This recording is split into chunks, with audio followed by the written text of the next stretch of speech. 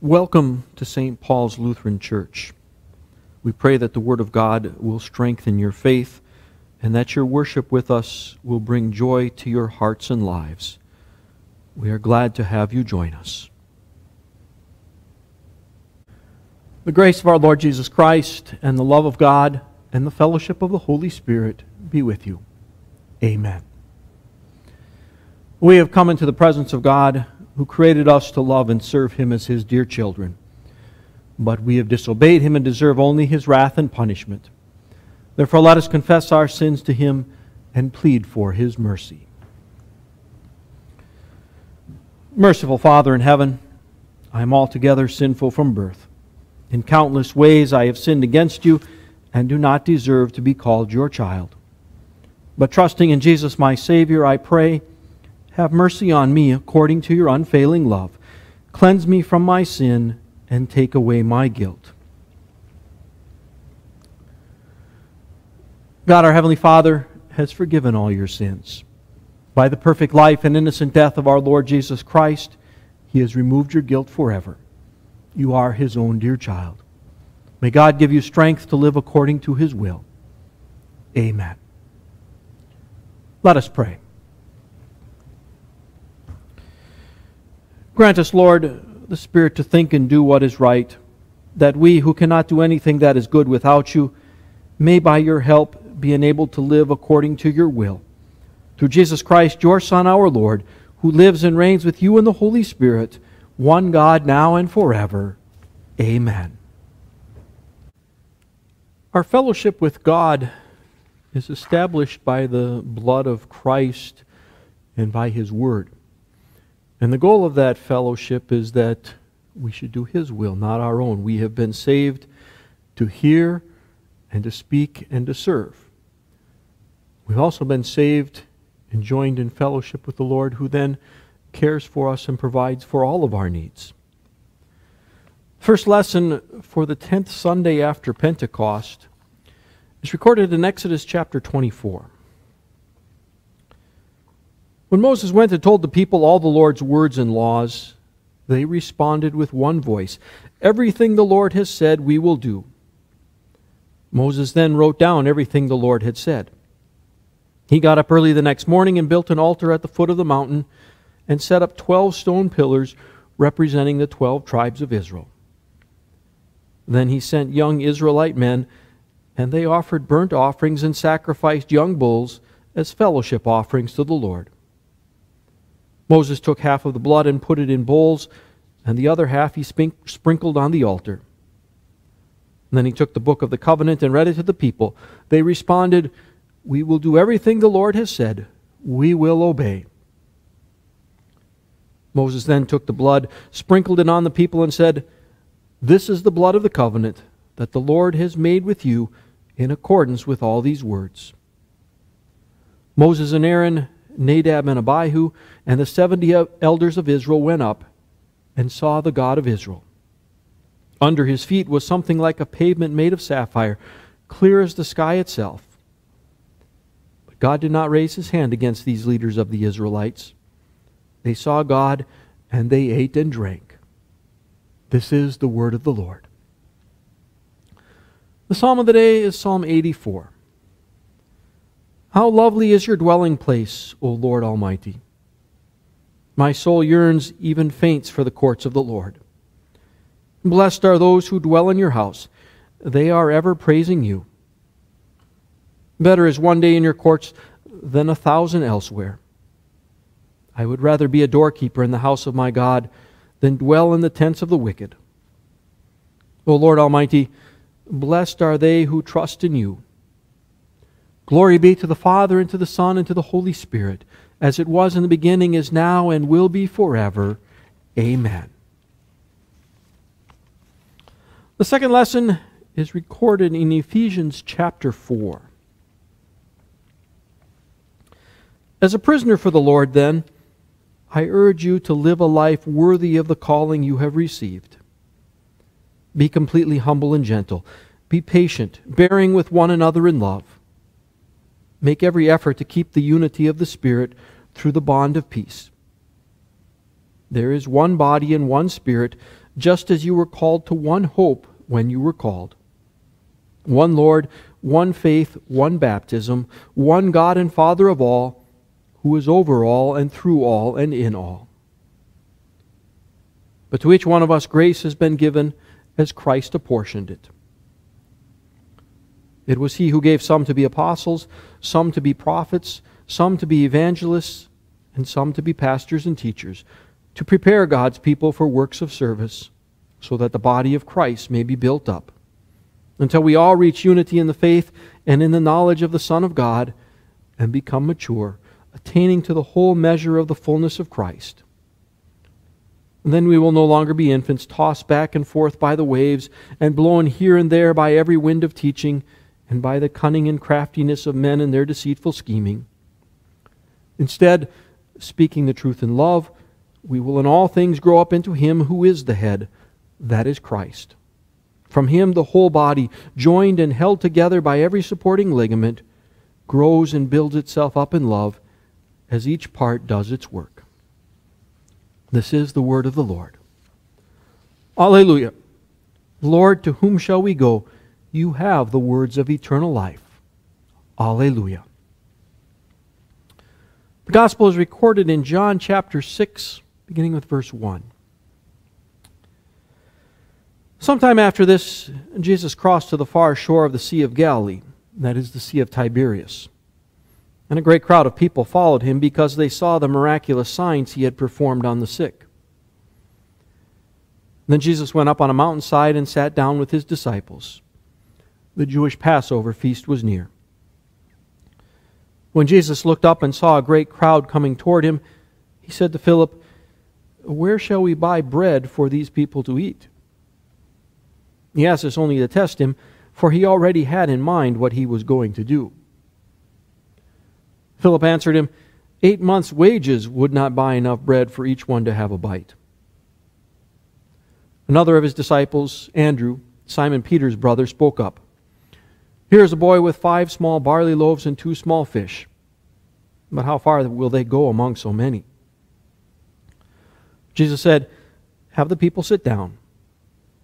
There was plenty of grass in that place, and the men sat down, about 5,000 of them. Jesus then took the loaves, gave thanks, and distributed to those who were seated as much as they wanted. He did the same with the fish. When they had all had enough to eat, He said to His disciples, "Gather the pieces that are left over, let nothing be wasted." So they gathered them and filled 12 baskets with the pieces of the 5 barley loaves left over by those who had eaten. After the people saw the miraculous sign that Jesus did, they began to say, "Surely this is the prophet who is to come into the world." Jesus, knowing that they intended to come and make Him king by force, withdrew again to a mountain by Himself. This is the gospel of our Lord. We confess the Christian faith with the words of the Apostles' Creed.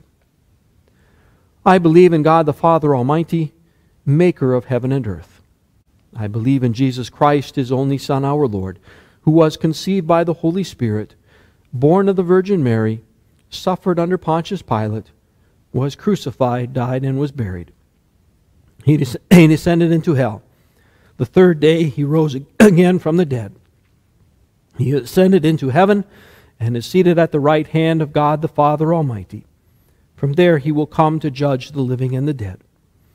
I believe in the Holy Spirit, the holy Christian Church, the communion of saints, the forgiveness of sins, the resurrection of the body, and the life everlasting. Amen.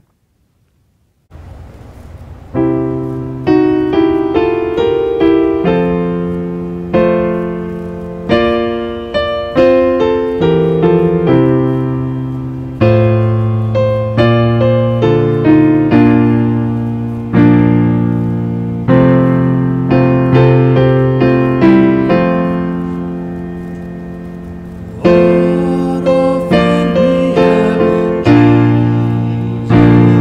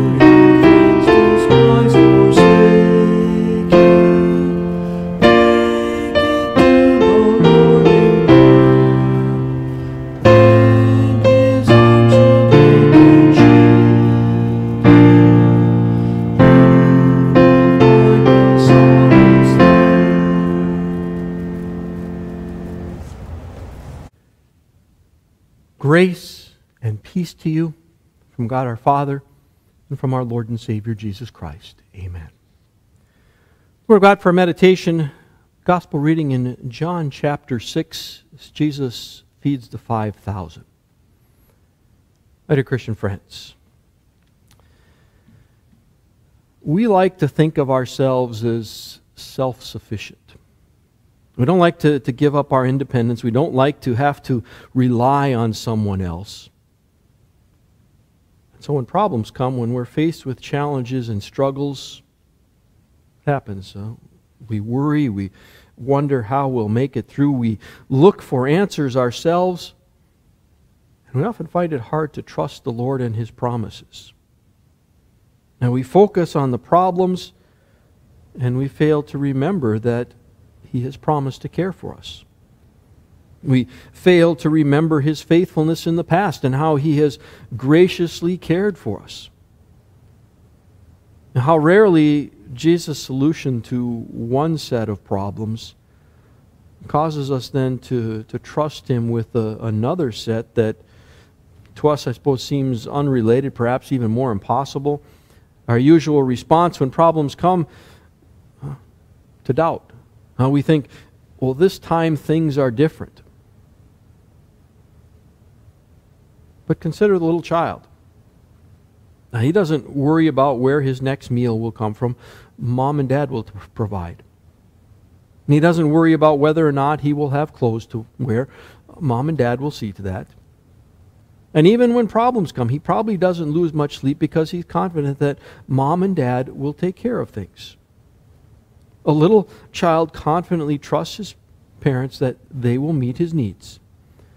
And we can have that same trust in our Lord. Jesus says to us, I tell you, do not worry about your life, what you will eat, or about your body, what you will wear. Life is more than food, and the body more than clothes. Consider the ravens. They do not sow or reap. They have no storeroom or barn. Yet God feeds them. And how much more valuable you are than birds. Who of you by worrying can add a single hour to his life? Since you cannot do this very little thing, why do you worry about the rest? And while the Lord doesn't want us to be lazy, since, well, after all, He's going to provide, He doesn't want us to worry. He wants us to place our complete trust in Him to care for us. As God's faithful stewards, we will work and plan so we have those things that we need for body and life, so that we can provide for our and for our family's needs. But at the same time, we never forget our always total dependence on Him, both in spiritual and in physical matters. And without His blessing, we can accomplish nothing. Without Him, we're doomed. Doomed in this life and certainly eternally. And in a dramatic way, through the miraculous feeding of the 5,000, Jesus taught His disciples, and He teaches us that lesson. Trust Him to provide. You can trust Him to provide for your needs. He knows what your needs are. He provides for you in your weakness. And in fact, in grace, He provides so very generously. The crowd of people here in our text had a need. They had traveled, some of them many miles, to come and to listen to Jesus teach. Jesus had traveled out into the deserted countryside for some quiet time with His disciples. These people had followed, eager to listen to Jesus. They had spent a good part of the day, much of the afternoon anyway, listening to Jesus. And now, it's fast approaching mealtime, and their excitement and haste to see Jesus, to hear Him. They hadn't bothered to pack a lunch. Thought probably hadn't crossed their minds. But now the mealtime approached. They had no food. There was no place nearby where they could go and buy any. Now, Jesus certainly could have just dismissed the people, left them to fend for themselves. They might have been quite hungry by the time they got back to town, but I doubt that any of them would have died. But Jesus didn't just dismiss them. He was concerned for them, concerned for their physical needs as well as their spiritual. And so He provides a simple meal for them. provides for them by means of a miracle. He recognized their need before they did, and He provided. And Jesus also knows what we need, and He provides for our physical needs. We have the food and clothing and shelter that we need. Now, generally, He doesn't provide for us by miracles. He does it through natural means. But it's God finally who gives us the ability and the strength so that we can earn a living. And Moses reminded the children of Israel, you may say to yourself, my power and the strength of my hand have produced this wealth for me. But remember the Lord your God, for it is He who gives you the ability to produce wealth, and so confirms His covenant, which He swore to your forefathers, as it is today. The Lord is the one who blesses our efforts so that we prosper, and ultimately, without God sending the necessary rain and the sun, none of us would have any food to eat. And so we can declare with the psalmist, the eyes of all look to you, and you give them their food at the proper time. You open your hand and satisfy the desires of every living thing. The Lord knows our physical needs. He's concerned about those needs. More importantly, though, He knows our spiritual need. Spiritually, we were in desperate need, dead in sin, unable to provide for ourselves, unable to give God the holiness He requires. Jesus knew that need and provides. In an impossible situation. But Jesus provided for that spiritual need by becoming our substitute, living and dying for us. Before Jesus miraculously fed the crowd, He'd spent the afternoon teaching them the way of salvation that was through Him. He had come to be that Savior from sin. Afterward, when they tried to thwart His plan by making Him an earthly king, Jesus withdrew. He's also provided for our spiritual needs, living that perfect life that God demands, providing us with the faith that trusts Him as our Savior, giving to us His holiness as our very own, taking on Himself all our sins and suffering their punishment. He's provided everything that we need spiritually, accomplishing our salvation. Everything that we need for this life and for eternity, the Lord has given to us. And that in spite of our weakness, in spite of our sinfulness. And oftentimes that sin shows itself in our failure to trust Jesus. It shows itself in worry. It shows itself in our misplaced priorities as we chase after those things of the world and fail to put Jesus and His Word number one. And sin shows itself in the struggles we face as we wonder how we're going to make it through. But those things are really a dim indication of how truly sinful we were by nature and how completely helpless we are. And in love, our Savior provides for all of our needs. Now, Jesus presents the problem of feeding this large crowd to His disciples. Yes, Philip, where shall we buy bread for these people to eat? Well, Philip saw no way to provide sufficient for all these people. 8 months' wages would not buy enough bread for each one to have a bite. Philip answered Jesus. Now, that amount of money was probably more than the disciples had in their treasury. It was impossible to feed so many. And Philip could have added that even if there was enough money, there was no place to go and buy the food. Philip saw no possibility.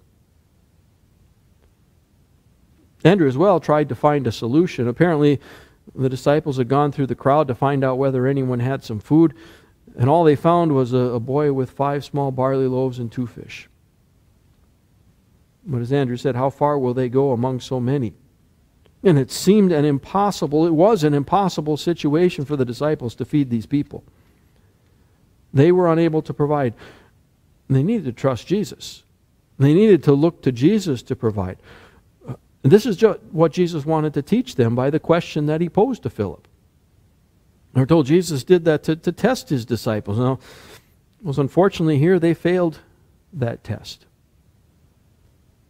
Jesus had provided for them Just a short while earlier, when he had sent them out 2 by 2 as missionaries with only their staffs, they had witnessed his faithfulness in the past. They had seen his miracles. They knew his promises. They should have placed the matter in Jesus' hand and trusted him. Instead, they went about looking for a solution to the impossible.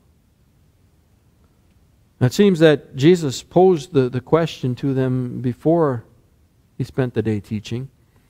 And so they had opportunity to consider and look for solutions beforehand. And as a result, they must have missed out on much of Jesus' teaching because of that problem they saw arising, a problem which they couldn't figure out any possible solution to. But it's a good reminder for us that when Jesus is speaking, it's a good idea to listen. Now, how hard it can be to listen many times when we're faced with any number of problems, how easy to become focused on those problems and distracted by them.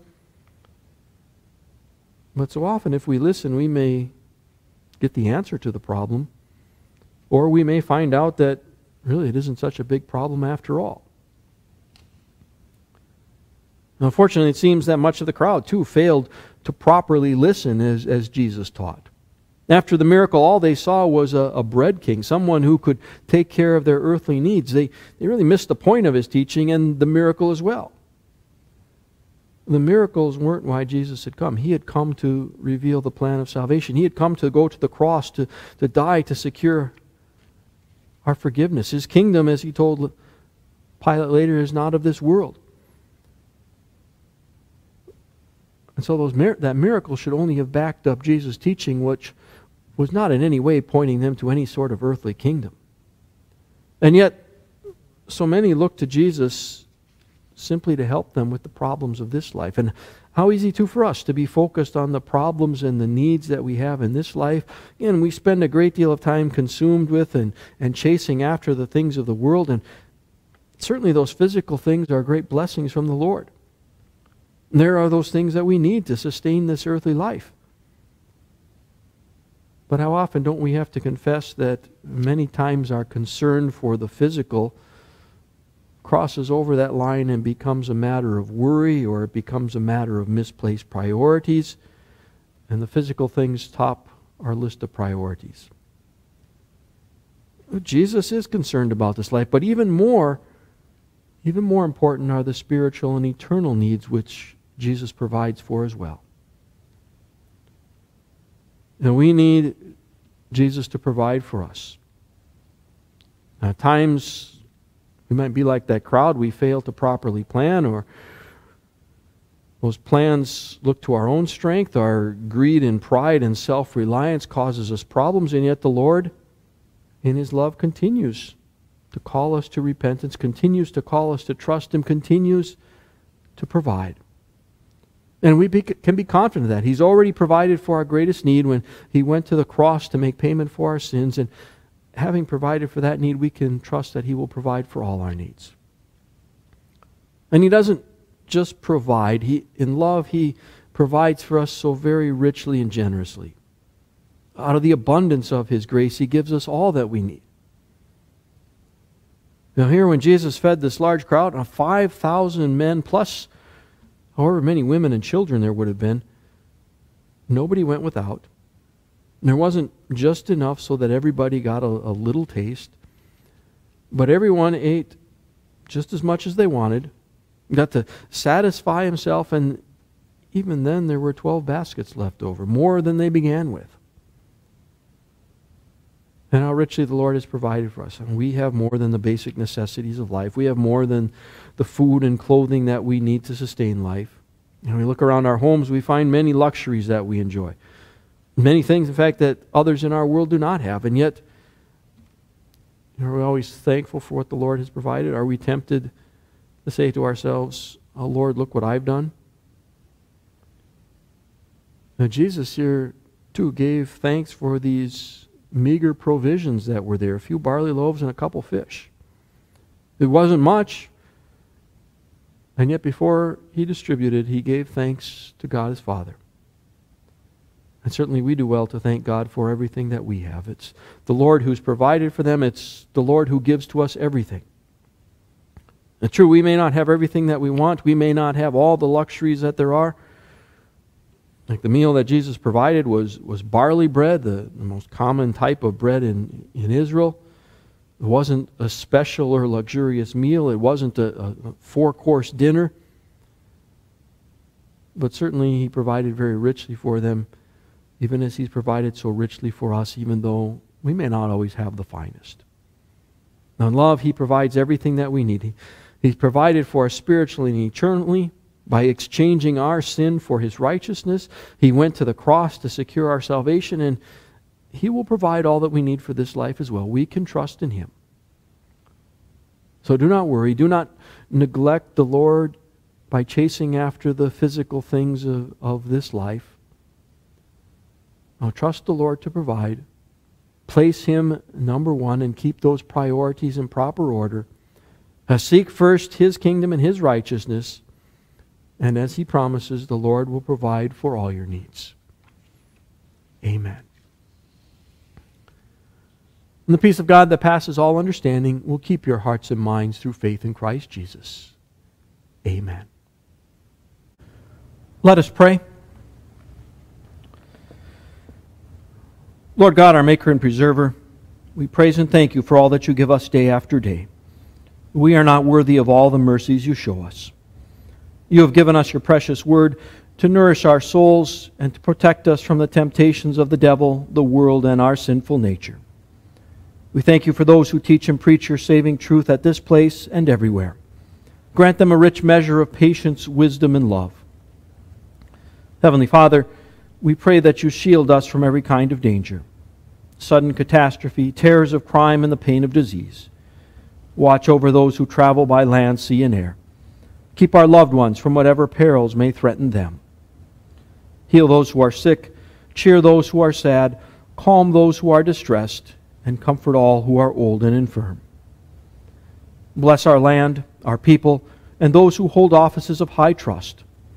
Keep our government and schools upright and strong for the advancement of good citizenship and useful vocations, that we may enjoy Your gifts of peace, security, and well-being. Grant Your blessing to every nation on earth. Where there are wars, may there be peace. Where there is hatred, let it be healed. Where there is poverty, danger, or disaster, come with Your almighty power to help and restore. We bring these requests before You in the name of Jesus our Lord and ask You to hear us. Take all that we have, our bodies and minds, our time and skills, our ministries and offerings, and use them to Your glory. We give ourselves to You that we may serve You in whatever way is pleasing in Your sight. Amen. Then we pray the Lord's Prayer. Our Father, who art in heaven, hallowed be Thy name. Thy kingdom come, Thy will be done on earth as it is in heaven.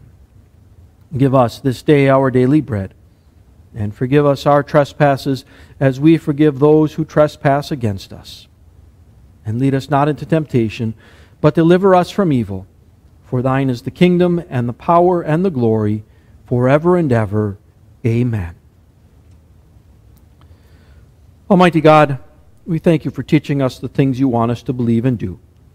Help us by Your Holy Spirit to keep Your word in pure hearts, that we may be strengthened in faith, guided in holiness, and comforted in life and in death.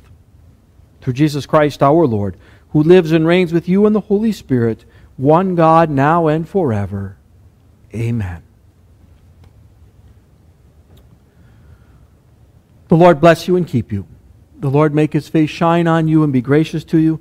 The Lord look on you with favor and give you peace. Amen.